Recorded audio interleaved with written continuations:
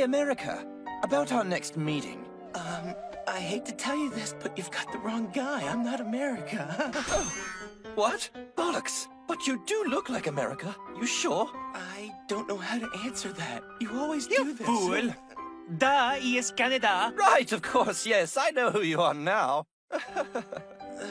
Please try to remember me from now I on. recognize him from his sexy hair because it is so much like my own, but not as good. Are you trying to imply there might be something wrong with my hair, sir? I don't know. That depends on if you think looking like a punk is wrong. You wine-loving tool! Don't hate me, you're I the look punk. like a punk. Those stupid hosers. They act like I'm not even here.